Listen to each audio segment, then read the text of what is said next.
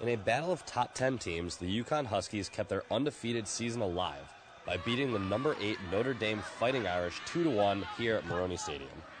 All the guys stepped up, and all the guys played. Second half was a little bit sloppier, but at the end of the day, we got the result we wanted.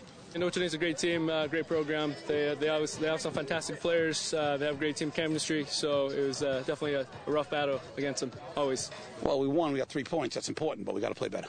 UConn's win came on the back of perhaps their strongest Husky, Andre Blake. Blake made 6 highlight reel saves throughout the night, and the lone goal scored against him was the first goal he's allowed in 5 games. Big-time saves today. Played great. They get a goal, bad defending. He's a big-time goalkeeper, and anytime, I trust the guy behind. He's a big factor in our team, and I'm thankful to have him in my team, so that's the good thing.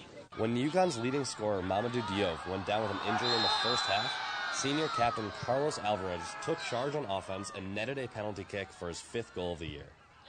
We train and practice, me and Dudu, at who's ever in the game, who feels more comfortable, will put it in, and he wasn't in the game, so it's my responsibility, and I put it behind the net. That's the most important thing. Carlos steps up every game. Mamadou will be fine. He'll be back for Georgetown, but Carlos steps up every game. He's a big-time player. In a sense, I always have to be stepping up, and it's my responsibility, it's my team, and I'll do anything for the team. I'll sacrifice. If I have to sacrifice my body, I'll do it. Senior defenseman Flo Liu also helped out on offense, scoring his first career goal off an assist from Alvarez. I won a 50-50 at the midfield, and the ball went to Orlando. Orlando did a great job holding off the ball between 3 defenders, and she slipped the ball through Carlos, who was making it right into the box, and I was hoping the ball would get to me somehow, and fortunately it did, so all I did was just had to bury it. Saturday's win over the Fighting Irish marks the 2nd straight sellout crowd here at Morrone Stadium and the first of 3 consecutive top 10 matchups for the Huskies. UConn's next game will be down in D.C. to take on the number 10 ranked Georgetown Hoyas.